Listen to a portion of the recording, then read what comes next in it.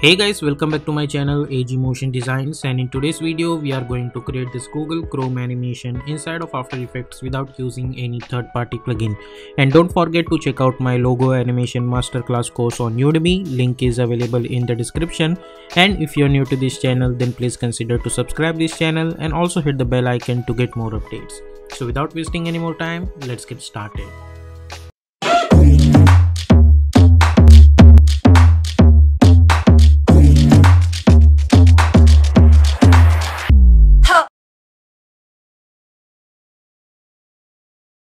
So first of all, here we are in Photoshop. Now I have this Google Chrome logo over here, and first of all we need to do some separations over here.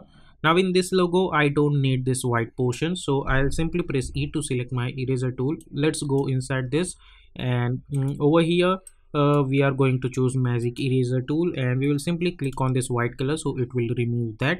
Then we will press L for lasso tool, and then I'm going to select this much portion like this. So basically we are selecting this ellipse inside of this logo. Then press Ctrl X, create new layer, press Ctrl Shift V to paste in place, and then press Ctrl S to save this Photoshop file. So now basically this is just cutting the ellipse from the center. So now we have these two layers on separate layer. So simply save this file, and now I'll go to the After Effects. I'll go to the new composition, and then I'm going to call it as main animation. Width I'm going to choose 1920, height 1080, frame rate is 30, and duration we are going to choose, let's say, 20-second long, and background color is white color. Simply hit OK and hit OK. Then go to choose grid and guide option and hit on title safe action. Now press Ctrl I on your keyboard to import your Photoshop file. I'll select this Photoshop file footage. I'll choose composition, return layer sizes, and simply hit import and hit OK.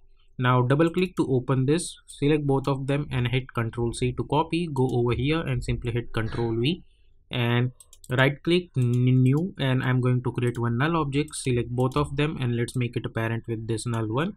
Select this null one, press S and decrease the scale, and let's make this 15, and let's delete it.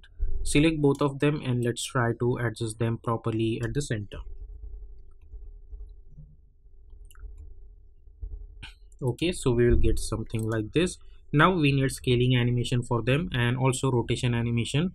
So we will select this one first. Press S, create one keyframe.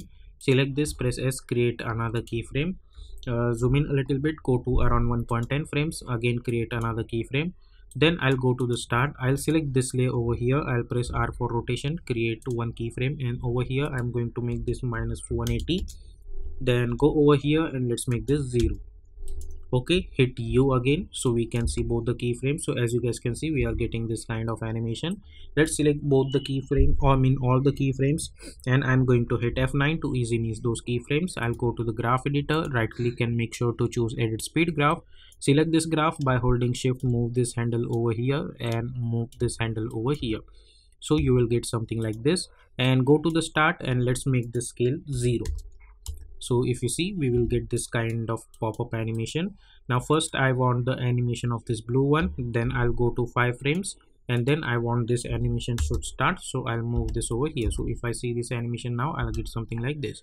Or instead of that, you can choose this one over here and this one over here in opposite direction. So I think this looks also good, so I'll stick with that. Now select this one, or simply select both of them and try to adjust them properly at the center like this. Zoom in a little bit. Yeah, then right click new, and I'm going to create one null object. Select both of them and let's make it a parent with this null object. Let's make this fit, and after this animation I'll select this null object, press P. Let's zoom in. Let's go to around 1 second over here, create one keyframe, go to around 2.10 frames. I'm gonna move this from here to here and go to the start, press S, create one keyframe, hit U, go over here and let's make this something like this. Now we have to add our text over here, so I'm going to select my text and I'm going to choose type Chrome. For the font, choose Poppins, and I'm going to choose regular version. Select this, press Ctrl Alt Home, go to the align tab, align it horizontally and then align it vertically, press S and adjust the size. Now we need both of them properly at the center, so I'll move this over here. Then select this null object, make sure that you are at this keyframe and try to move this over here and try to move this over here like this. Okay, so we'll get something like this. Now select those keyframes and hit F9 again like this, so we will get this kind of animation. Okay, then let's select this, press R. I don't think we need to press R over here. Let's select this, press R for rotation, create one keyframe, hit U, go over here and we can rotate it like this, or you can simply make this -1 also, and also select those keyframes and hit F9, so you will get something like this. Okay, or let's do one thing, let's make this -2. Okay, now select all the keyframes and let's go to the graph editor, select this graph and by holding shift I'm going to move this handle over here and move this handle over here. So let's go to the start, first this, then I'll get something like this. Let's select those keyframes and move this somewhere around over here like this. Okay, select all the layers and also enable the motion blur, so we'll get something like this. Now we need each and every alphabet for this one on separate layer. So for this one I'm going to choose, let's say, red color, then select this, hit Ctrl D to duplicate it, and I'm going to delete this alphabets. Select this and choose black color, at least for now. Press Ctrl Alt Home, hit Ctrl D, move this over here. Let's type H, move this over here, hit Ctrl D, type R, hit Ctrl D, type O, hit Ctrl D, type M, hit Ctrl D and type E like this. Okay, select all of these alphabets and press Ctrl Alt Home to align their anchor point to their respective centers. Okay, so what I want is from these points I want they should start to bounce over here. So let's move this over here, press P for position and select this position, right click, choose separate dimension, also select this one, right click, separate dimension, separate dimension, separate dimension, separate dimension and separate dimension. So first of all we will create animation for this ones. So let's select all of them, create one keyframe at X and one keyframe at Y, go to around 2 seconds, again create one keyframe at X and one keyframe at Y, go to around 2.10 frames, create one keyframe at Y, and in middle of that we will bring this a little bit upward. Okay, now in search option I'll type Y only. Let's select those keyframes and I'm going to hit F9 to easily use those keyframes. Then go to the graph editor, select this graph. I think in middle of that also we need to move this upward, so I'm going to move this somewhere around over here like this. Okay, I think this much looks good. Then I'm going to select those keyframes. I'll go to the graph editor, select this, by holding shift move this handle over here and move this handle over here, select this and move this handle over here, select this, zoom in a little bit and move this handle over here, select this, go over here, zoom in, select this and move this handle over here and move this handle over here and move this handle over here, select this and move this handle over here, so we will get something like this. Now this is for Y position, but we don't want only Y position, we need X position also. So in search option now I'm going to type X only, so it will show me X positions only. So hit U, let's say, and now I want the animation should start from E, so let's delete this extra chrome layer, we don't need that. So let's select this E, but before that select all of them, press R for rotation, create one keyframe, hit U, go to 2 second and let's make this -1, or let's, I think +1 should be good, so let's make this +1. So if I see, I'll get something like this. Okay, this looks good. Then at this point, press S, create one keyframe, hit U, go over here, create another keyframe, go to the start, and let's make this scale somewhere around like this.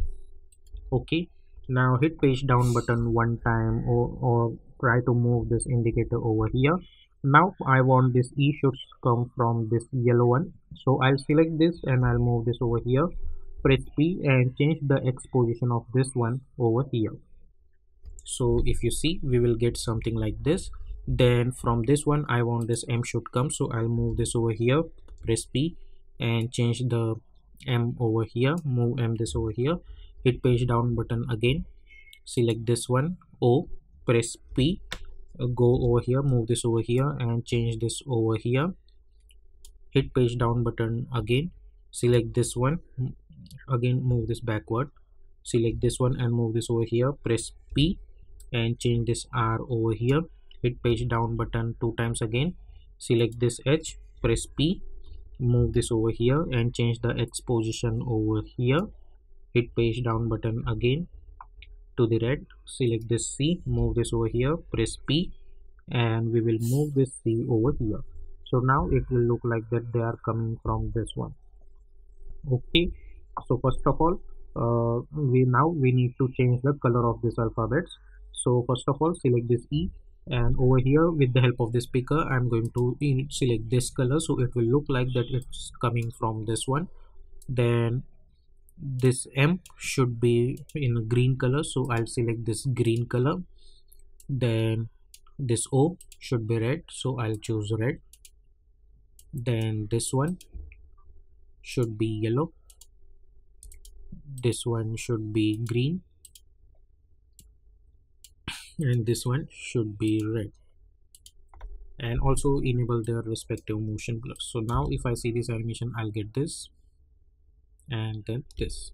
Okay, so this is like this animation, and now I'm going to select all of them and I'll press Ctrl D to duplicate it and I'll bring them at the top, and for them I'm going to choose black color, or instead of black I would suggest to choose something like grayish color, and hit OK and change the color of this one to yellow, let's say, I mean over here. Now for each and every one I'm going to enable this layers over here. So press T for opacity, let's make this 0 initially, create one keyframe and go hit page down button up to 4 times, or let's say 5 times, and let's make this opacity 100. So what will happen, initially it's yellow but then it becomes this color. Okay, similarly I'm going to copy those keyframes, I'll hit Ctrl C, then on this M I'll hit Ctrl V, hit U, or you can press T also. Then for this O, I want the shift in color over here, so I'll hit U, Ctrl V again to paste that opacity keyframe. Then again for this R, I'll hit Ctrl V, that opacity keyframes. For this H, I'll hit Ctrl V, press T to see that opacity keyframes. Then I'll select this C, I'll hit Ctrl V, T to see that opacity keyframes. Okay, so if you see this stuff now, we will get something like this. Okay, so if you see this animation over here, I'll get this and then this. Okay, so this is how you can create this kind of simple logo reveal animation inside of After Effects, and press Ctrl Shift C to pre-compose this, and I'm going to call it as crow and hit OK. Hit Ctrl D, press S, unlink this, and let's make this -100. Press P for position and bring this downwards. Press T for opacity, let's make this opacity 50. Select this rectangle selection tool, select this much portion, go to the mask properties and increase the mask feathers, and press T for opacity, and let's decrease the opacity a little bit. So now if you see, we'll get something like this. And at this point, let's say select this, press P and bring this downwards over here. like this. So you will get something like this, and press Ctrl Y to create one solid background and move this over here. And you can end this animation up to 6 seconds maybe, and hit N. Then right click new and create one null object. Select all of these layers except this white layer and make it apparent with this null 3. Select this null 3, go to the start, create one keyframe, and at the end I'm going to make this 90. So if you see this animation now, first I'll get this, then I'll get this. So this is how you can create simple logo reveal animation inside of After Effects. So I hope you guys have enjoyed this tutorial, and if you like this tutorial then please consider to subscribe this channel and also hit the bell icon to get more updates. And if you want to create some more interesting animations like this, then check out these two videos. I'll see you in my next video. Until then, stay tuned.